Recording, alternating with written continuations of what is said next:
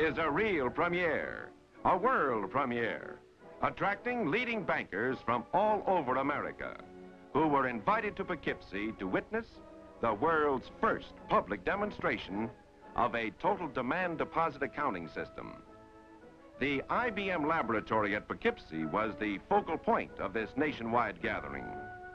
To it, there converged over 600 of the country's leading progressive bankers, eager to see, evaluate, and learn for themselves the new paper handling capacity of IBM Series 1200 equipment. These executives, who were invited to enter the lobby, where they exchanged ideas, viewed the preliminary displays, and discussed them with IBM representatives until Mr. F.G. Rogers, manager of the IBM banking department, opened the proceedings. Now, prior to the establishment of magnetic ink character recognition as the ABA common language, a variety of approaches were being planned by the manufacturers to solve the check handling problem. Then we, along with the other manufacturers, heard the plea for uniformity. And through the cooperative effort of the manufacturers, the printers, the ABA, and yourselves, magnetic character sensing became the banking language. Now, the point I want to make is this: that even though we are on common ground or a common language exists, this does not mean that the technological approaches to magnetic reading is similar.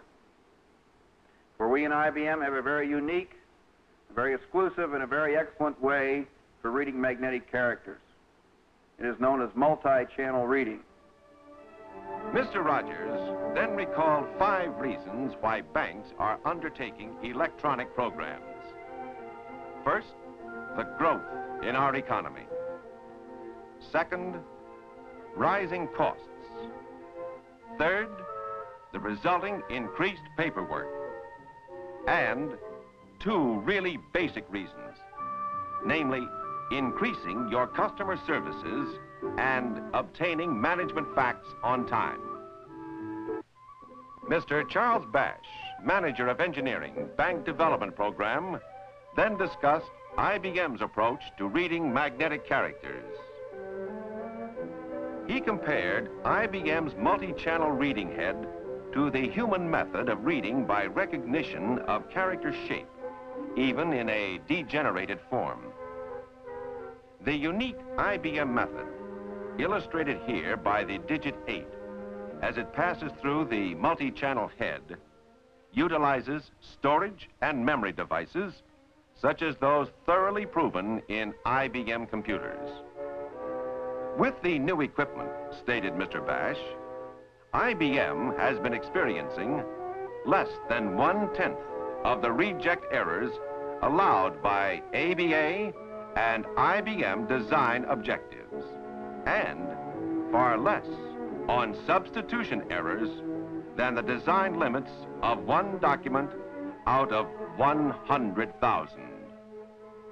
In summary, then, we selected a character sensing method which allowed for mutilation of characters or printing of inferior quality by taking into account the logical shape of a character in very much the same way that the human being does in reading. We feel that this will bring you reliability which cannot be achieved in any other way. On stage today, you see a sizable amount of IBM paper handling equipment and data processing systems. Actually, these machines consist of 4 separate systems in themselves. The new IBM proof inscriber was then demonstrated in action.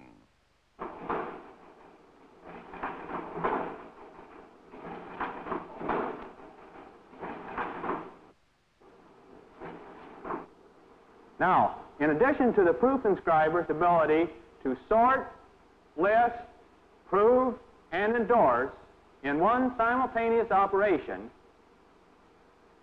the checks that you saw being processed were also being inscribed at the same high rate of speed. The next thing that the proof inscriber is doing is that it's actually printing in magnetic ink the amount in the location specified by ABA, printing the process control code and the transaction code. All of this is done in magnetic ink. The most significant features of the new proof inscriber: positive registration, automatic inscribing, accurate printing and selective inscribing, simplified distribution, constant control, minimum rehandling, package posting, non-processable segregation, and simultaneous machine functions. Utility inscribers can actually inscribe magnetic characters on any location of a check. However, its principal function will be to inscribe checks with missing account numbers and to prepare carrier envelopes for mutilated checks. In this manner, the check and the carrier envelope then enter the system for automatic processing subsequent to this step. This then is the first step in automatic check handling. The second machine demonstrated was the IBM sorter reader. This is the fully transistorized IBM sorter reader. Let's watch it sort.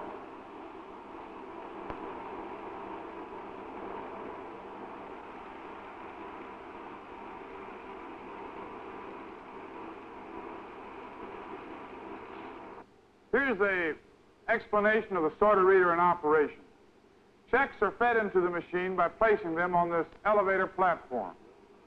This platform will contain over 3,000 items, and it automatically lists the items into the feeding area. When another batch or group of checks are ready for processing, we simply place them on the second platform. Perhaps you've noticed these flickering lights. Every character that is being read by the sorter reader is being visually displayed on the panel. Checks enter the machine at this point. The check then proceeds to the character sensing reader. It's here that we actually read the numeric character, direct the check through the chute blade and into the correct pocket. We call the IBM sorter reader a digital sorter because it sorts on an individual position within a given field. We may select the position and we can select the field. Today we are going to sort on the unit's position of the account number. Controls are engineered into the sorter reader to bring it to an instantaneous stop in event of a jam. These controls are also present in each of the 13 pockets. We have just experienced a full pocket, and by removing the items, the machine is ready to resume sorting. Now perhaps an item only has 6 positions in it. The sorter reader will detect this and will direct the item that only contains 6 positions into the reject pocket. What is it that happens to the torn or to the mutilated item? And I think the best way to demonstrate this is to obtain some mutilated checks. From the pocket, we have selected an item. Take the item and we tear it. We will now place it into the machine.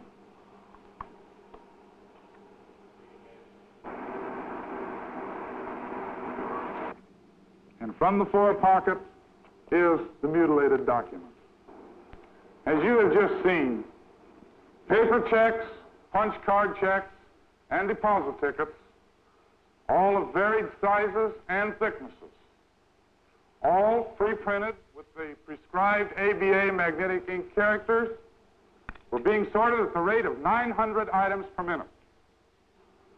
I think these are just a few of the features which certainly make the IBM sorter reader the sorter reader for your bank.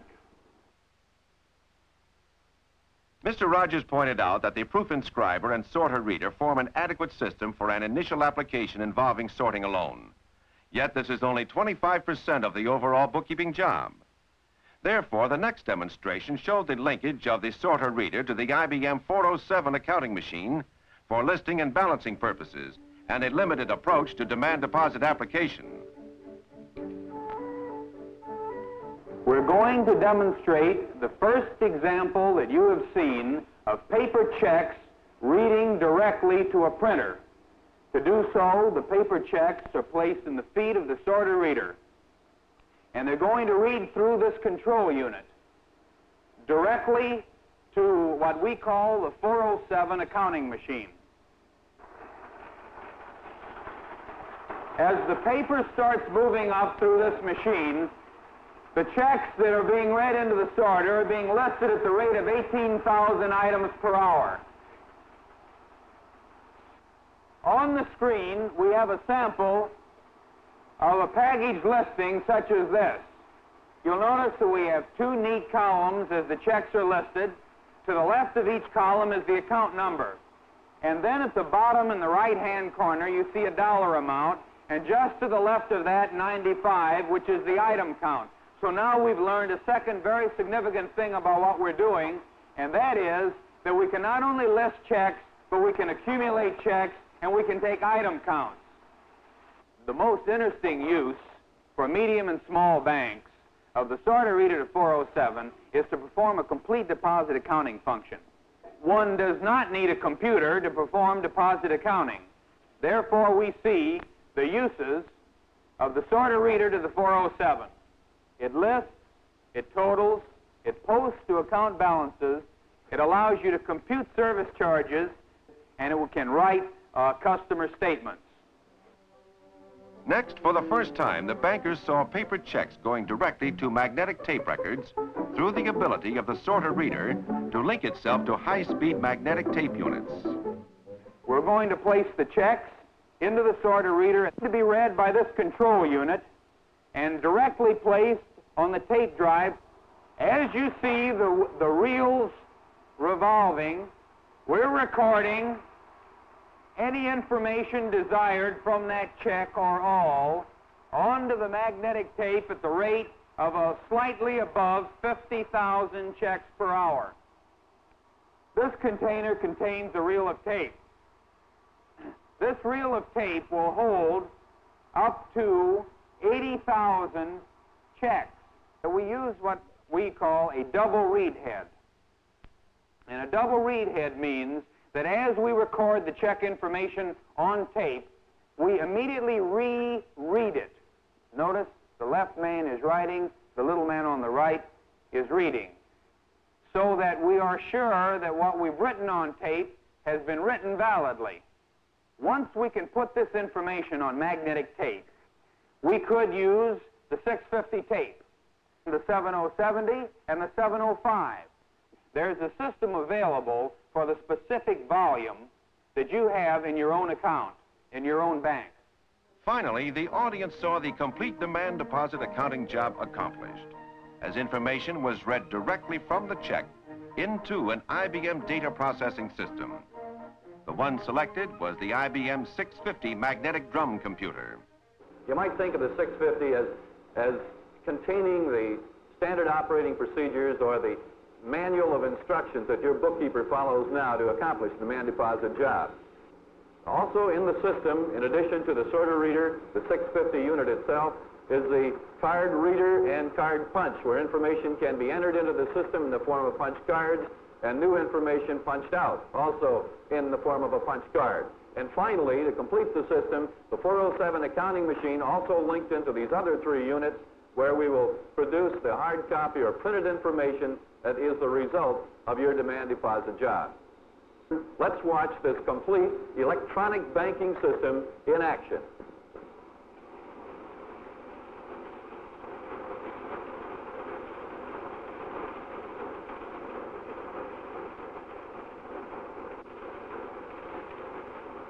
Notice the checks being read in the sorter reader into the 650. The account balance feeding the information in, punching a card, and writing the journal and a trial balance. The information on the daily posting journal is shown here. The account number, the previous balance, today's items, the debits and the credits, the new balance on the account.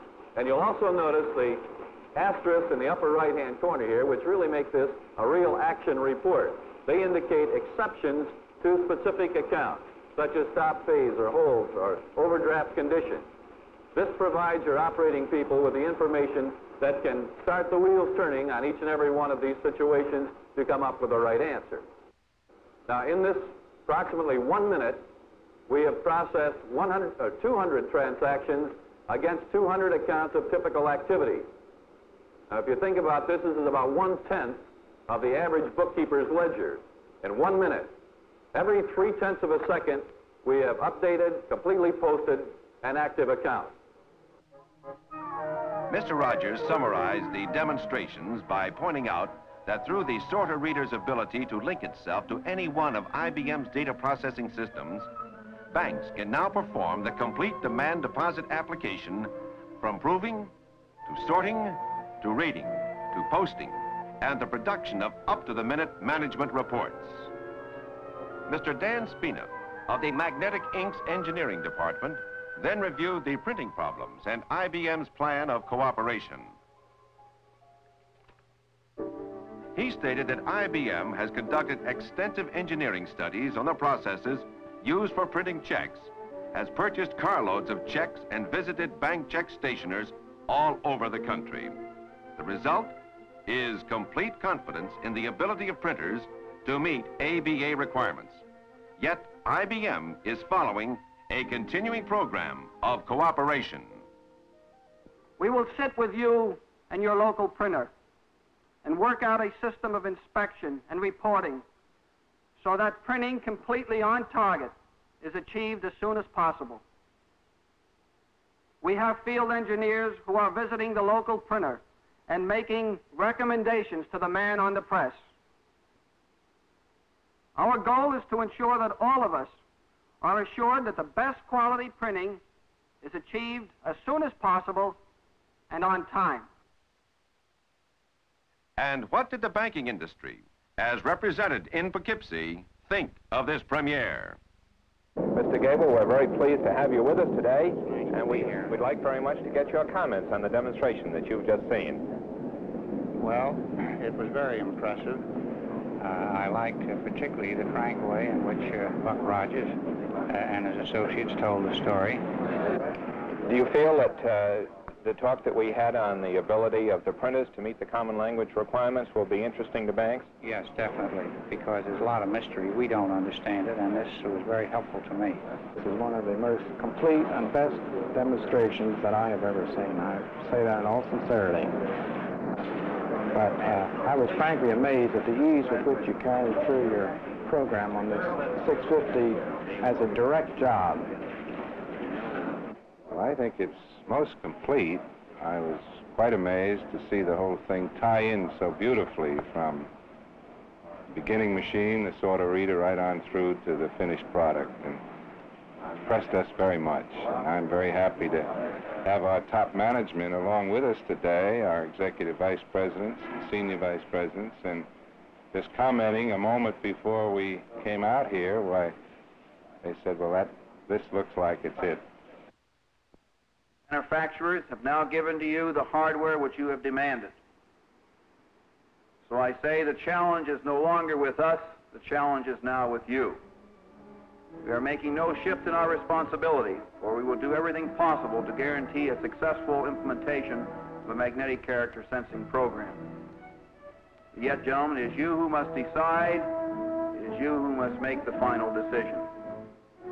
Thank you very much.